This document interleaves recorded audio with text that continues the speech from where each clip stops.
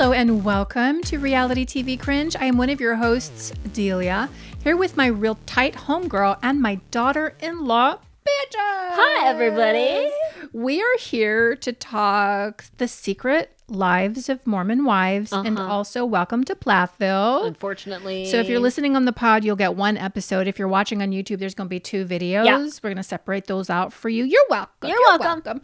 Before we get into it, we do want to issue you a disclaimer, honey. Please hide your wife and hide your kids. This is a politically incorrect podcast. We say bad words. We have very dumb opinions, especially when it comes to these shows. I just go crazy. Yeah, I'm me too. expecting my husband to bring me in a booze. No, why? It's any been 40 minute. minutes now. Where's my booze? Where is it? I need booze if we're going to talk about Olivia Plath, bitch.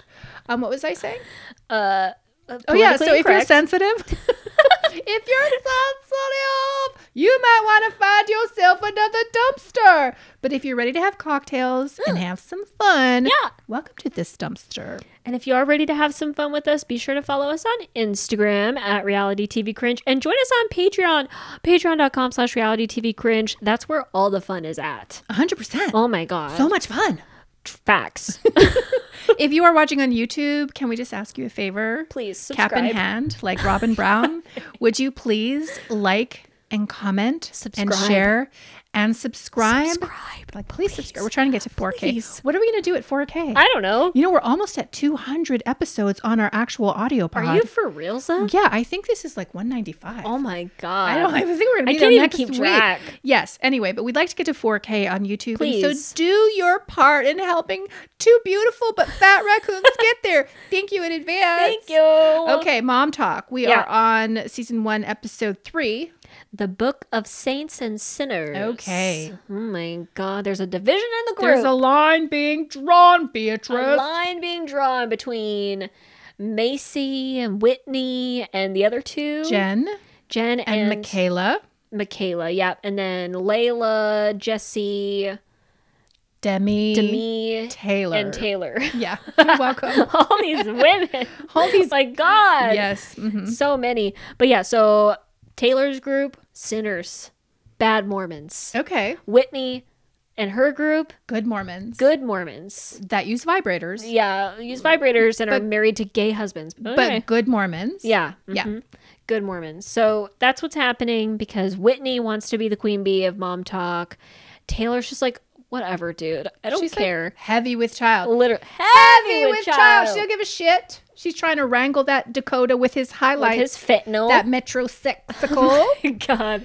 Another gay guy. His fentanyl and heroin. Somebody came out recently. God, where did I see this? Saying, it was somebody who knew the woman he dated before Taylor, who said that he was a total piece of shit the entire time and he was strung out on heroin. So not just fentanyl, honey. Oh my God. Shooting up the heroin. Well, same thing. But shooting up that heroin. I mean, look, if I was going to be a drug addict, that would be my drug of choice. Me too. We'd have so much fun. We'd be nodding off all the time. We'd be homeless on the never streets. Try it. Never. Ever. We literally talk about this all the time. I used to be on Xanax, and every time you're like, can you go get a prescription for that again? Can I have some, though? I mean, what do you think? Could I just have one?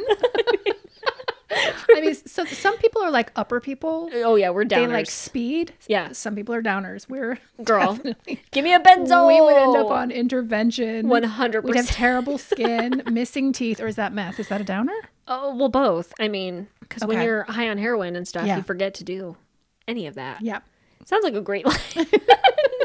And then we just peace out. See you, world. Bye. Like at the end of my life, when I'm ready to catch the bus to my glory. Oh, I'll get you some Dilaudid. Could you please just get me some morphine? I got you. Dilaudid, girl. I love Dilaudid. Yeah, I'd get you that. That's the good stuff right there. I have had Dilaudid. I've had the benefit of having Dilaudid quite a few times in my life due to my multiple surgeries and plastic surgeries and emergency surgeries. Oh my God, it's so good. Are you like these bitches on Mom Talk where you go to get surgery just to get the drugs? Oh my God, when they're wheeling me into the OR, that's when they normally will give you the happy meds. And I'm just like, oh my God, this is the best day of my life. I might have to have a couple of surgeries in the next 6 months. I'm like, all right. You are going to tell them you need Dilaudid. You tell them you're in so much pain. Yeah. And get the pain meds afterwards. When you come out of surgery and you're in the recovery and they're like, where's your pain at? I'm always like, 10. It's at 10. Give it to me, so baby. bad. Oh my God. Never Drug give me drugs. seeking. Never give me drugs. I'm not a drug seeker. No, you're I not. have not had an You're opiate. smart enough. I've not had an opiate since 2015, which God is a damn. long fucking time. That is a long time. Looking forward to it. But anyway, I mean, I don't mean to judge Dakota because I would totally be him if I could access it. Is this a terrible conversation? It's not true. No, it's not true, but Oh my God. I'm like an opiate person and you're like a benzo person. yeah, I don't like opiates that much because Yeah. I'm like, whatever, give me the benzo where I don't even know who I am. Right? I love that. I love it. It's great. Oh, yikes. Oh my We're God, problematic we're getting ahead people. of ourselves. We are. We said we were dumb. We gave you a warning. Anyway, but I guess he's also a heroin addict. Wow. This fantastic What a man loser. that Taylor is subsidizing and paying for all of his shit. And having his kid. Could never be me. No, never, girl. But we start this episode with Michaela, Whitney, and Macy hanging out. And this is where like Whitney's like, yeah, I didn't show up to the baby shower. Michaela is calling her out for it. She's like, this was calculated. Whitney's acting like it wasn't a big deal, even though she knew it was going to be a big deal. Yeah. And Michaela's calling her out in her talking heads, which is interesting because she's kind of Whitney's right-hand man over here, supporting her and Yeah, being but like, why can't you tell her to her face? yeah, like what? Why are you telling the Fuck camera Whitney. 7 months from now? Fuck Whitney for Oh my sure. Who the God. fuck does she think she is? She thinks she's hot shit. She tried to make Taylor's baby shower all about her by not attending. Yeah. And she kind of did. And she did. And then she acts like it wasn't that big of a deal. I didn't realize that they were going to care. What do you mean? Of course you did. You were the only one that didn't show up. Mm-hmm. And then we have Jen throwing Zach, her husband, Affleck. We get to meet this Gary Busey Oh my God. motherfucker. Oh my God. How This does bleach a blonde hair. young man who I assume is a Gen Z young man or a late millennial have the audacity to wear his hair in such a way? He looks like a fucking circus freak. It's An albino circus freak. look, and he's obviously Sorry, albino, is that offensive? I don't who cares? I'm sorry. I apologize. Okay. You got to give me a little bit of grace. I'm older than most people, but like a very white, and I'm always ragging on white people. I'm Yeah. sorry about that. I'm a white person. I didn't know if you knew that about me, but let me share that with you. But I don't mean it. I'm just awful generally. Yeah. But he's so freakish looking. I mean- he's very white. He has yellow hair. He's not attractive. Jen is beautiful, comparatively speaking. She Yeah. needs to wash her hair a little bit. It's A little greasy. bit, yeah. But like, how do you end up with this dude? And you're paying for everything. Well, and he's also like this will be later in the season, but he's a gambling addict. I know. He's a loser. Gambles her money. Yes, and then he yells at her for it. But I loved getting this intro to him because she's throwing him a graduation party. I said bachelor party, whatever. Graduation party from graduating at BYU. And he's supposed to go to grad school because it's an expectation for him to be successful and to be a surgeon like every man in his family before him. His dad's a fucking heart surgeon. His grandpa was another surgeon. His great-grandfather was a surgeon. They're all surgeons. They all make a lot of fucking money. And what is this guy? He's a gambler. He goes to BYU. I don't think he goes to grad school. I don't think he becomes a surgeon or that we know of. He has since relocated to New York to go to medical school. I think Jen Okay. is following him. He's going to flunk. He is. He is so going to flunk. And I love to see it. Me too. Because He's going to apparently, be a disappointment. yeah, because apparently he's a piece of shit. Very much so. Misogynistic. One of these guys who wants a porn wife in bed, but wants to judge everybody for having a flask of alcohol in his hot tub. Yep. And also a scary looking individual. Yeah. Can you imagine like walking out to get some water in the middle of the night? Everything's dark. You turn the corner and there's It's Zach just Affleck. Jesus Christ, demon from the pit of hell. fluorescent in the background. In with the his name of eyes. Jesus, I rebuke you, Zach Affleck. Fucking weirdo. Seriously, Woo. though. He is fucking bizarre. And his parents are... His mom, Oh, my God. also bizarre. Yeah. She was also very scary looking. yeah. Another person I don't want to meet in the hallway in the middle of the night, wearing her Dolce & Gabbana leather pants and like her strange hair. These people, wow. And they're like ultra strict Mormons and conservatives. So they don't drink caffeine or tea. You know Zach drinks. Oh, for sure. You know he watches porn. And I don't Yeah. think Joseph Smith wants him to do that. No, of course not. But he's not telling his parents that. And I'm sure there's some doctrine about gambling. Right. Maybe we shouldn't gamble, but he's Probably. still doing that. But his parents are super strict. So everybody's at this party.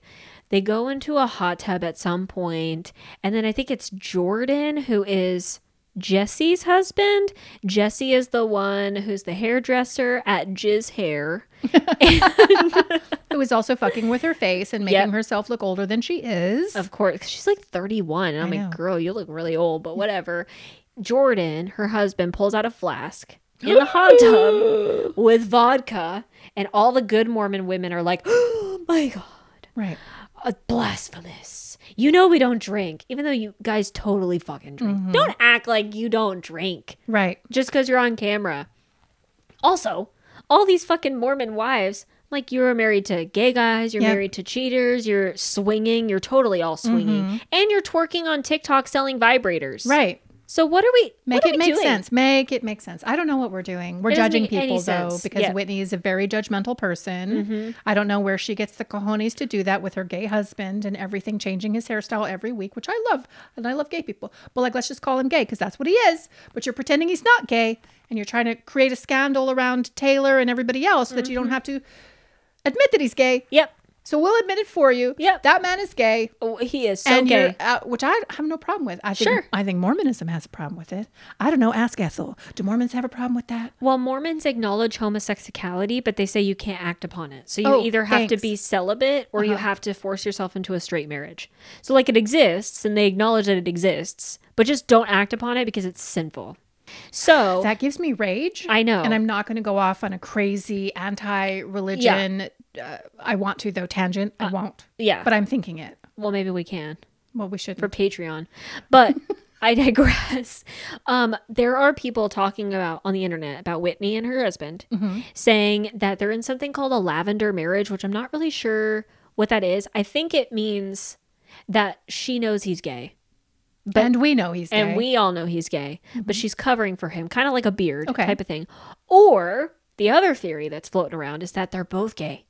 Oh. That she's gay too, which I could totally fucking see. Really? Because she's got this mean girl energy. And a lot of these mean girls... Is that a gay thing? No. Like a lot of the mean girls that are like very intimidated by other women and stuff like that tend to be a little gay. Tend to be a little bit. Really? I had no idea. Total. It's like a weird thing. I've known a lot of heterosexual mean girls. Yeah.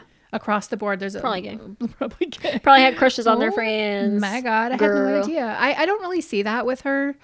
I could. But I do definitely see the judgment. Oh Finally. my God. Who's this? We were waiting for you. Hi, mister. Oh my God. What is that? A crowbar? For me? Oh my God, you're so handsome. Has anybody ever told you that? Oh my God. Thank you so much. You are handsome. He has beautiful eyes, right? He does. Big Beautiful old back. eyes, yeah. Look at that butt too. I'm not going to look your at that. dad-in-law. Don't Ew. do it. Thank you. He's my dad. Yeah, Bye. Bye. Sorry, I didn't mean to exploit my own husband. I don't care. I'm glad you're happy and in love. And you always have to say every episode, I'm a sexual being. Wait up. You should know. I don't want to know, but you make me know. Well, sorry. I'm in a happy marriage. Look, I'm glad. Jesus. That's great. Anyway, what were we talking about? Whitney's unhappy marriage. When you saying to a gay guy. To you, everyone's bisexual and or gay. It's always a gay conspiracy, but I'm on board. I'm okay with that. I mean, I could just see it. That's all I'm saying. I don't know. Whitney strikes me as like the pudgiest girl in the group who has like, she is like objectively, which is fine. I mean, it's not like I'm not pudgy myself, but like she's the pudgiest girl in a group of 10s. Sure. Utah 10s. Yeah. Okay. These are beautiful girls in Utah. And she's a little heavy and she's twerking on TikTok with her dying baby. She has mental illness issues. And so she's trying to overcompensate by judging other people for being way hotter and better than her. Yeah, true. And she's under this facade of Mormonism being like, yeah, I'm so great because I don't drink tea and I don't drink caffeine. Are you wearing your Mormon underwear? I don't think so. Yeah, I don't saw see your it. swimsuit. Do they have to wear Mormon underwear in the hot tub? No. Ethel said that you don't have to wear your Mormon underwear during sex, showering, swimming, and there was another one. Sweating. That's right. Yeah. Okay. There's the 4 S's. Okay, got it. That's why. But Mormon underwear, we were talking about it last episode. Yeah, you're like, oh, it's booty shorts. Boy shorts. It's really cute. No, honey. It's a 2-piece thing. It's long underwear. Yeah. It's a long underwear and a shirt. Yeah. And the men have to wear the shirt too. Yikes. Which is weird. We're not judging you, though. I am. Mormons. A little bit. But that's what it's like. You guys are trying to claim that you are good Mormons and you're following all the rules, but then you're not wearing the Mormon underwear. You're walking around in a skimpy ass bikini. Right. Or like just the outfits that you wear to your various events. You couldn't possibly be wearing long underwear underneath that mini skirt, biatch. Absolutely not.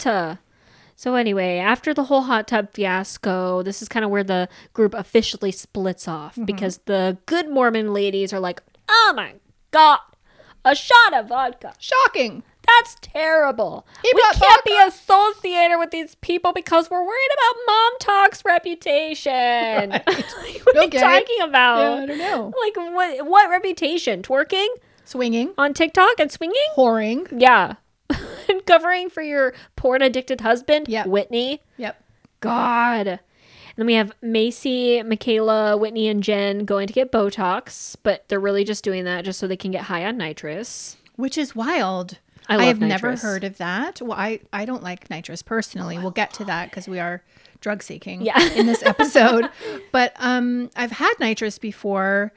I would never imagine that you would want to do nitrous while getting needles stuck in your forehead for which you have to be still. Like when they ask you to smile and they're trying to get the Botox into your crinkles or into your bunny lines. Like you don't want to be laughing. True, yeah. I thought it was weird that they gave that for Botox. Yeah. Because I always get that at the dentist, but I'm always asking for that shit. Yeah. I'm like, I would totally do whippets. You know, they're doing that now. Like they're making commercial whippets for kids, but they're making it like 20 times the strength or whatever. And these kids are like doing them. Cause like whippets used to just be those whipped cream canisters. Like the Ready Whip? Yeah. Okay. Like you take the whipped cream canister and you huff it and it's like a couple milligrams of nitrous and you get a little funky feeling and it's fun. But now they make it so bad that kids are doing it. They'll take one puff and they'll fucking pass out. Who's making it? I don't know. This one company. What? Like it's a commercial enterprise, not a cartel? Asmongold on YouTube. Yeah. He's a video game commentator or whatever. He talks about current stuff, but he talked about it. He made a whole video and it's like bad. They're like advertising it as like food products. But these kids are buying it because they're whippets and they're just doing it on... What's it called? I don't know. Galaxy Gas. That's what it's called. Galaxy Gas? Galaxy Gas. Interesting. And scary. Yeah. Well, because nitrous kills your brain cells. That's why it's so great. That's why I like it. That's how it improves your life because you're not conscious anymore. It's fantastic. Anyway, I just thought it was very strange that they were getting nitrous for Botox, but they seemed to be having a good time and... Well, they only get it for the drugs. So I'm like, you're talking about being good Mormons, but then you're going to get high doing drugs. Nitrous. Like, okay, whatever. And then this is where Jen invites the good Mormon ladies to her Luca's baby's blessing or something. Right. And she's like, I'm not going to invite the bad women because I don't want the bad energy and like I want to please Mormon God on Kolob. Although she already invited the bad women, well in specific she invited Demi and Jesse and even told them the day and the time. They put it in their calendar. They are expecting to go, but nope, she's gonna have to uninvite them. And they call her out on that because they're going to get their hair done at Jizz Hair, and this is where they're talking about the baby blessing, which is like in 2 days. And Demi, I guess, was told by somebody, oh, like you're not actually invited. Who cares? So they call Jen on FaceTime at the Jizz Hair Salon, and Jen's like, oh yeah, like I just, you know, don't feel comfortable with you guys there because of Zach, because Zach doesn't know you guys very well and doesn't know your husband, so that's why you're not going to be invited. Shady. Yeah. It was very shady, and I think Demi and Jesse were hurt by it. Yeah. Yeah. Of course they would. What are you going to do? I wouldn't want to go anyway with that weird-ass Zach Affleck. Girl. Affleck.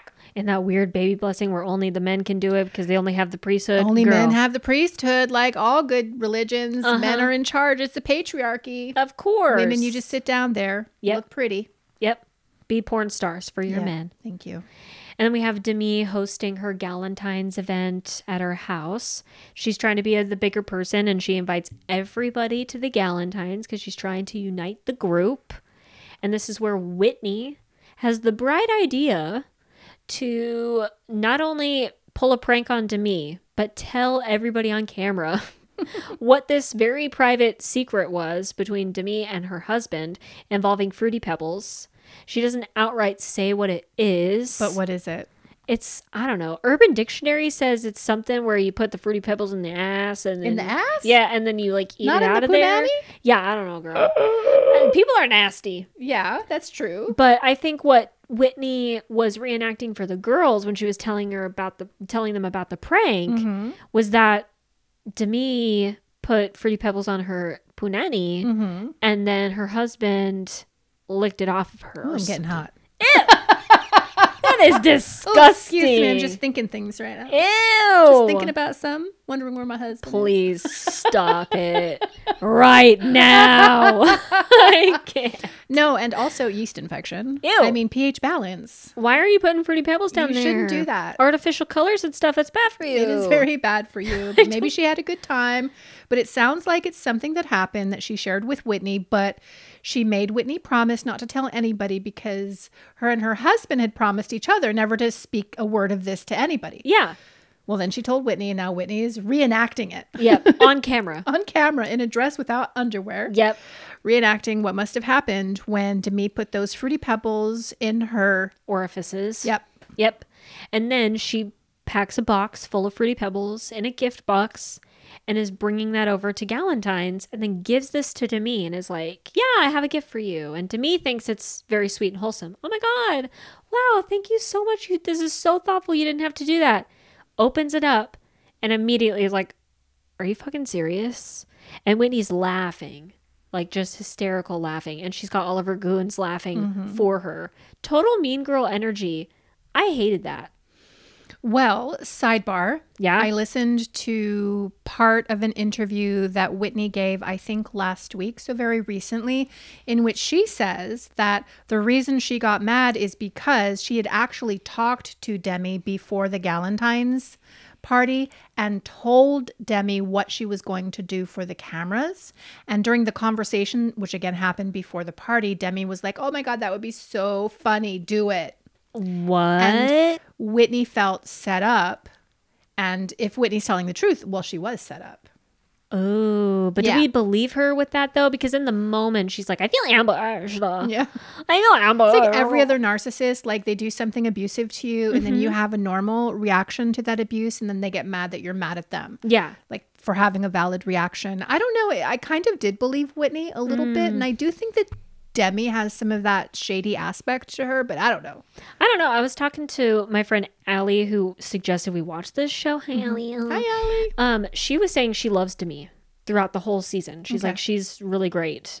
I like her too. I like her too.